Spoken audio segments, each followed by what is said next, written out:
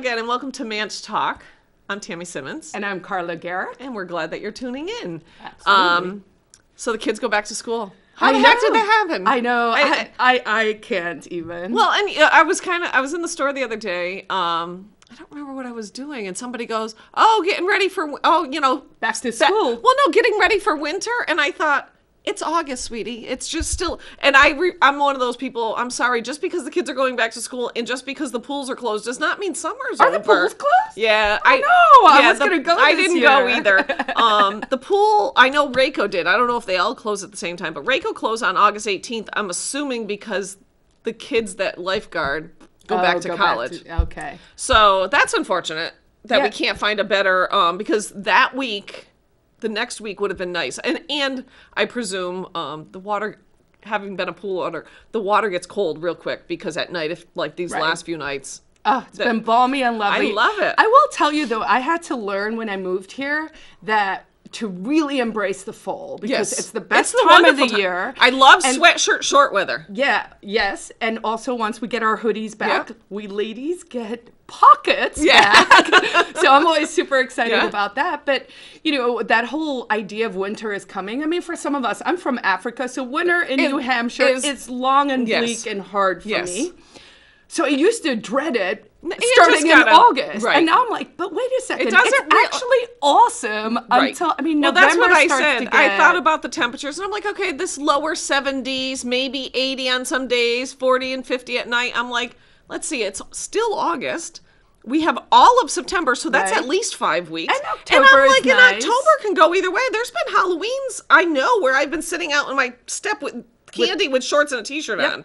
So we've got 6 to 8 weeks of really warm, really nice weather. And then you just have fall, real fall. Yeah. I mean, November is usually pretty crappy because it's when the time changes and it's gray and it rains a lot. And everything. It's kind of like April, you know, it's kind of that easing into the So next it is season. what it is. And I finally are having the governor over to my home this evening, which is kind of like a little stressful for me. So I actually weed whacked the first time this year, though. I'm like, why don't we do this all the time? Because we just don't get around to it. We've got to get better at routine. I did all my deadheading yesterday. I hope the plants come back. I'm still planting plants. I keep telling myself not to buy more plants, and then I go someplace and I'm like, oh, except for these 2 rose bushes, you know. Well, actually, we want to see if we can hit some sales. There's some good stuff, you know, in Clarence. I've been at Walmart and Hooksett. They had some, I took pictures because I'm like, oh, maybe I'll come back and get 2 of those. You know, after the governor comes to my house because I can't take on any more projects. Are you excited and ready? I am. I'll be there tonight. Yeah, there'll be a lot of people apparently. It's a meet and greet, It's a meet and greet. We want to make sure that, you know, people in Manchester are familiar with Victoria Sullivan, and in my ward, Ray Hebert's running for alderman,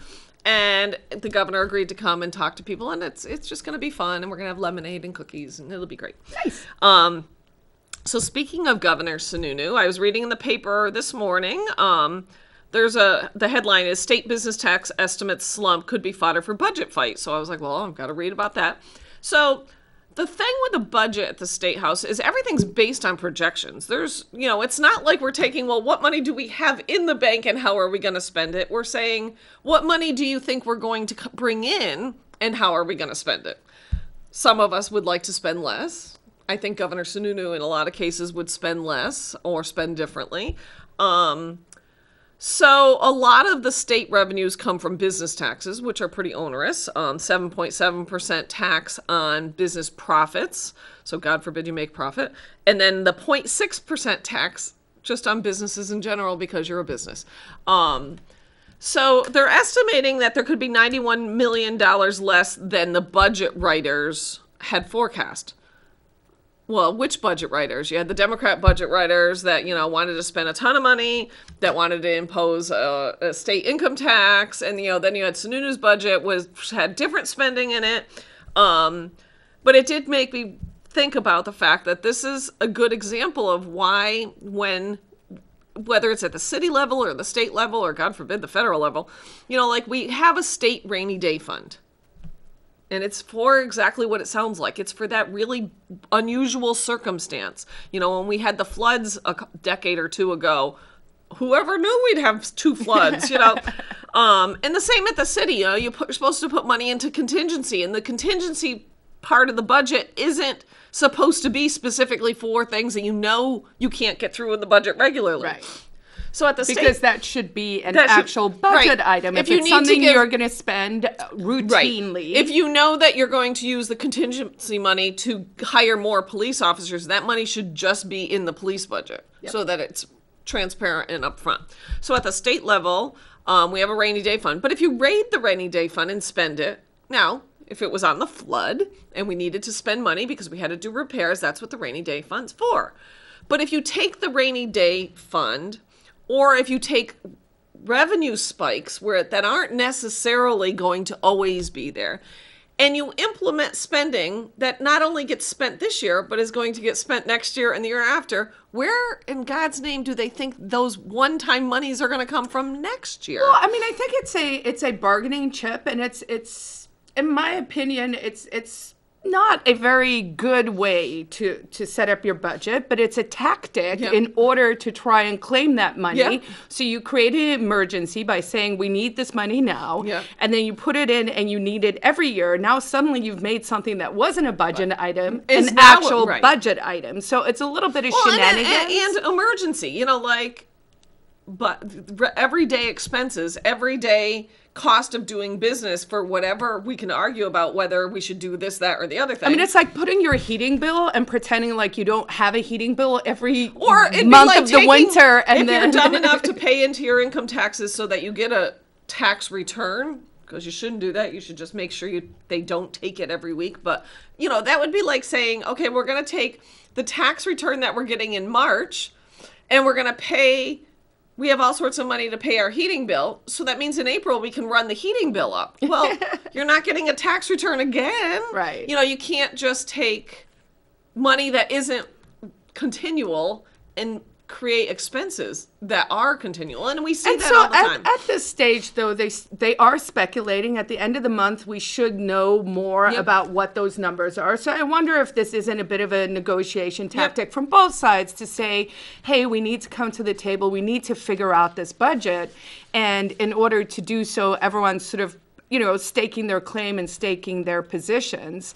The business taxes have dropped a little bit. The Democrats tried to sort of frame it as business tax cuts for out-of-state corporate interests. First of all, it's 95% local businesses. That's your friends, your neighbors, the places you shop from. Those are the people, that are getting taxed. And then those business taxes that were introduced over the past 2 years were literally 0.25% They weren't drops. huge, It's not like we're saying we went from 10% to 5%. So, it's like we went from 8% to 7.75%. Right. And it is disingenuous for the Democrats to say they're not raising taxes by rolling back the tax cuts.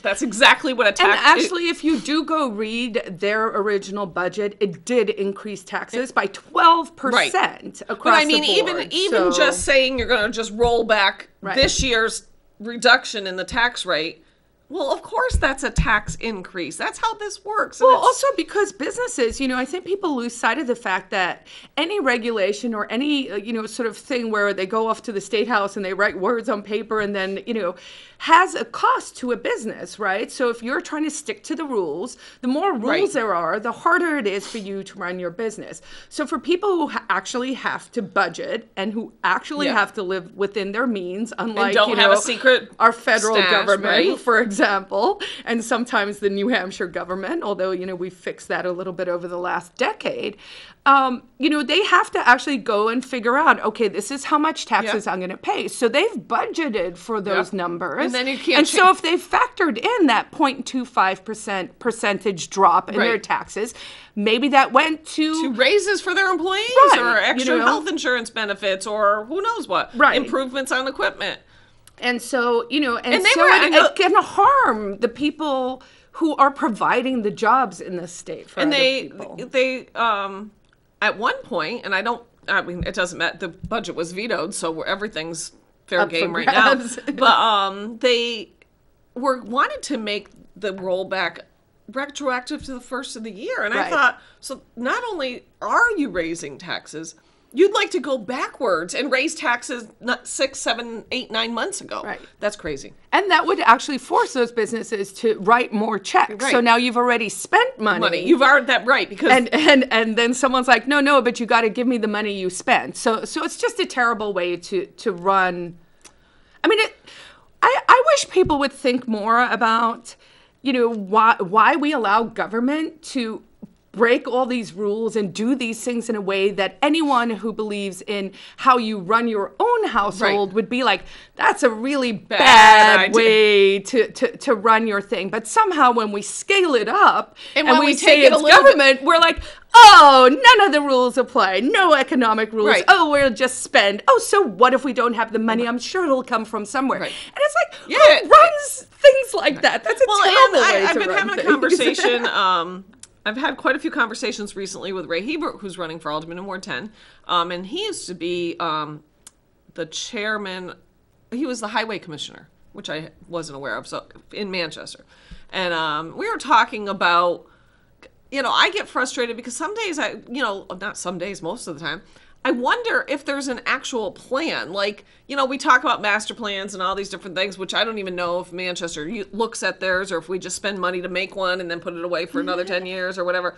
But you sometimes have to wonder, like, so what is the plan? Like, when people complain about sidewalks, is there a plan? Is there a roadmap that we're going to use to rectify the problem? And he did say that when he was highway commissioner, they went after a federal grant, because that's what happens, to hire some firm who came through and looked at every street and every sidewalk in Manchester, and they categorized them in in priority and whatnot. Mm-hmm. And I'm thinking, oh, that's great.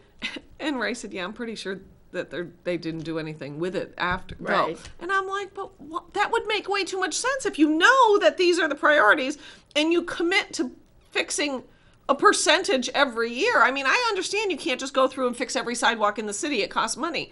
But there's some places in Ward 10 that I don't think have ever been fixed. And do we have a better plan, And I would love to see maybe a move towards digitizing a lot of those things, so that if you do have staff turnover or you have different people who come in, let's not lose sort of the collective knowledge base that is built. Because I think there's a lot of times where we look at something like a mayor race, right? So, Joyce Craig is getting blamed currently for all the woes, right? But the woes were there under Ted Gatsas, too, if we look at something like the opioid crisis, right? So it's sort of like there are these terms, there's this time span where things happen. Yep. And so if we actually collected that information and we made it searchable and we put it online, then people like us and other people who are passionate, who want to make things better, you could go and you could leverage the good ideas, right? So we don't have to actually reinvent the wheel every time. Right. And we probably paid for that, or we certainly did, right? Sure we did. And just side note, when something's a federal grant, I know on a state level, people love to go, it's free money. It's not. It's just money out of a different pocket. If you pay federal income tax, that's still your money. Right. So don't forget that, Right. In the what's the plan type thing, I mean, it does seem to apply. Like right now, you're right. I think whoever's mayor or whoever's governor, whoever's at the top, everybody blames for everything, and some things aren't. I mean, look at Trump with immigration. Right. I mean, Obama was actually also deporting a lot of people, right? So it really just depends on, who's focusing the lens. And so, one of my core goals is just to make people stop and think and to not get so caught up in this left, right, blue, red, Republican, Democrat paradigm, but just to be like, hey, we're people. Can we solve these problems? Yeah, and that goes down to a lot of things, in local elections. I do think I think it's important for people to pay attention to who's running for various offices. There's school board elections, which I think it was John DePietro who wrote a great article about why it's so important for you to pay attention. He's a really good candidate. Yep. I've been reading his stuff. Well, he knows his stuff. He knows his numbers, and he's got ideas, and he knows that some of them aren't popular, but like how long are we going to wait before we do something about the fact that we have too many high schools? Someone is going to have to pull that Band-Aid you know, off. you just you have to deal with some of these things, and don't keep repeating the things that we know don't work. Find other things. That's the worst part about government, right? It's this concept of we're just going to kick the can down the road, and then these things just tend to snowball till we get into a situation where we're like, Decker. How many years? I mean, I've lived in Manchester for like 30 years, and I've been hearing about Decker for 2 decades, and we still have Decker, and nobody really understands it. All I know is that when they I can't even spell it. I can't. Right? I'm like, is there an R? Is it Jägermeister? Decker? I don't really know. So there's just pay attention, do some research. I know some candidates, I know Victoria's trying to get out and meet people in homes, like she's coming to my house, but there's all sorts of people coming to my house apparently. But like in different neighborhoods, because it's so much better when you can talk to somebody one-on-one versus just seeing their video. Right. Because videos... I think I missed... I mean, possibly they didn't even do them for the charter commission. No, because there's no... There's no real position. Well, and the election's not until November. Okay, I just wasn't sure because I definitely missed it, and I was out of town, and I was like, oh, no. I remembered, because I'm not running for office, so of course I missed it. I didn't have to do one. But... I did, when I saw that a couple people had done them, I was like, why aren't these other people? And then I realized, it's just the people who have primaries. Oh, I see. So once they get past the primary, I would imagine they'll have everybody. Right. And my field is obviously quite big. I think there are like 36 people running for 9 slots. Crazy. I mean, that'll be interesting to see. I think for me, just as that whole school committee, charter, commission thing is going to be interesting to watch. I mean, I really hope that, I mean, please, if you're watching this, vote for me. Vote for Carla. But I really hope, actually, we can get a group of people together who have an appetite for reform. Right. I mean, look, here's the bottom line. We can't keep doing the same things. Yep. They're not working. Yep. So, it could actually be kind of cool. It could. Well, that's the same with most committees. It's great to get involved. Like I sat on efficiencies when Ted Gassis first got elected, and Ted and I weren't the best buds back then. But he asked me to serve on a commission or a committee for consolidations and something else. Fascinating work. Well, but it was it was interesting because we had different departments come to us and say, like, we could do this, right, or maybe we could do this, or what about, and like recycling was on there, and how do you get more people to recycle, and instead of fining them for not recycling, can you incentivize reward them? And the trash pickup, which is now, if you live in Manchester, you need to get a trash bin. You have until the end of August. They're half price, and they'll deliver them to your house. Oh, actually, yeah, I go need online, to get that. Write that down. We bought one maybe 2 weeks before. We bought one more for each of our houses just because they're like $37 for really the giant cheap one currently, and they'll deliver if you order before the end of the month, and you can order online, which is nice. So anyways, speaking of elections, not that this surprised me, I just thought it was a little interesting. So there was an article that bubbled up into my feed from the Concord Monitor, and I always go, well, this could go either way because it's the Concord Monitor.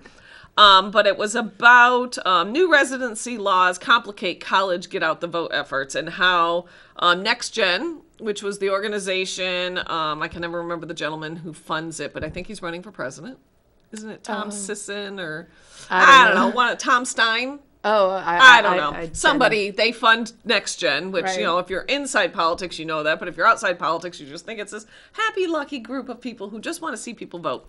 Well, what they did last time is they were going literally, this is not allowed, but they were on campuses knocking on doors. They're not allowed to do that. Yeah. And perhaps knocking only on the doors of the ones that they knew were Democrats. Just if I knew college students who thought that was happening.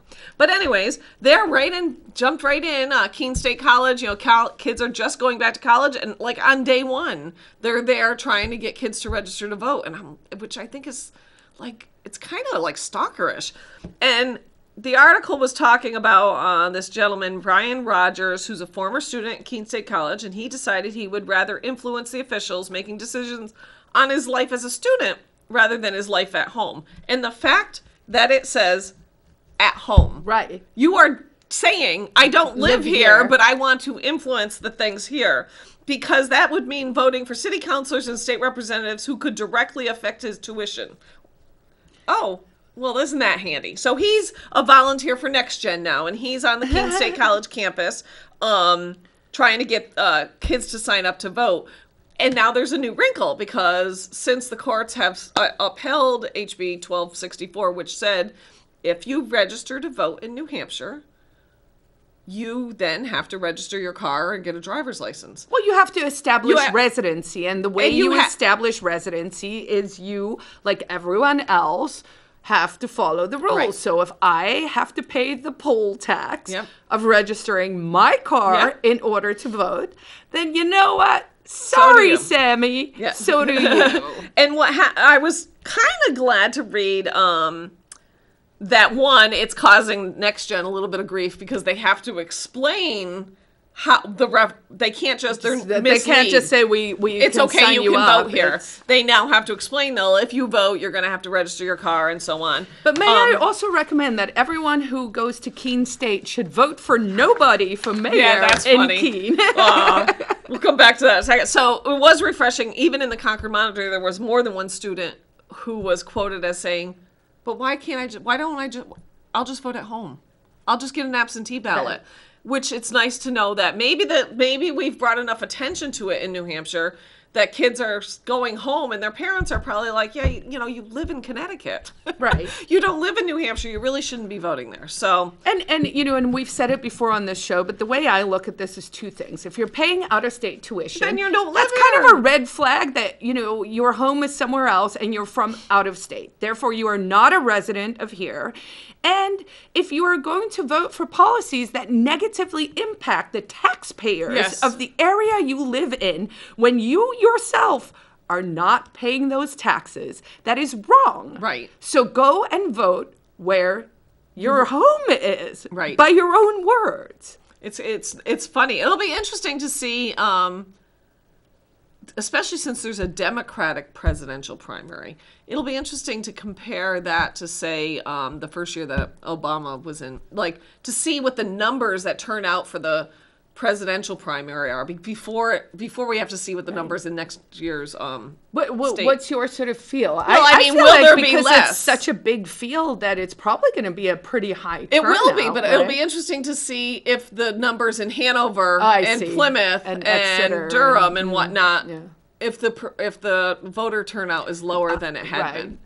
I mean, it's hard to tell because you can't compare it. They're never true comparisons. Well, and the thing to remember there also is we hear this boogeyman about, these kids are being disenfranchised. That's not true, right? You still can vote. You just have to vote where your residency is. So, it's don't fall for all the and unfortunately, a lot of younger people, and I was the same way. I mean, we all were young ones.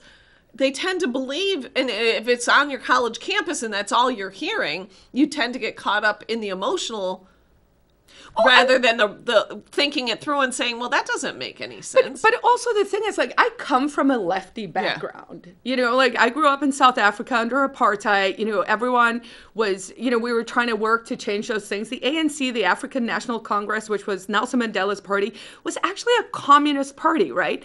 In retrospect, I can look back at that stuff. So socialism sounds good. Of course if you're a compassionate, empathetic human being, which I hope most of us are, it's yes, I want to help people. Right. But then if you look at you understand, once you learn how economics works, you have to be wait a second. If something is free, it's not. Who's paying for it? Nothing in life is free, right? So once that penny dropped for me, I was like, now I gotta reevaluate everything I believe in the world, because it literally doesn't add up, which is sort of what brought me to the path where I'm like, there are good ideas on both sides, but the way I think the best way to do it is bottom up and to encourage business owners, people who are going to give you jobs. Don't give people handouts. Give people opportunity. Yep. That's way too easy, Carla. I know. Way too logical. If only. If only. So this weekend's Labor Day weekend. Is it? I thought it was 2 weekends away, and then I'm like, Right? oh, look, I have Monday off. I would have driven into work and been like, where the heck is everyone? I'm glad you mentioned that, because I would have long weekend. Take advantage of the great weather. Get out, enjoy the outdoors in Manchester. Still have farmers markets on Thursday, 3 to 6:30 at the plaza right there in front of the DoubleTree, Center in New Hampshire. If you don't been here for a while.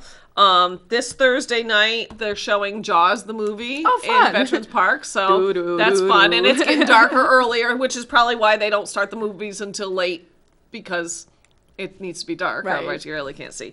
Next weekend, not Labor Day weekend, but next weekend, I believe, is Glendy. Oh, right. So for those of you who can eat carbs, Baklava.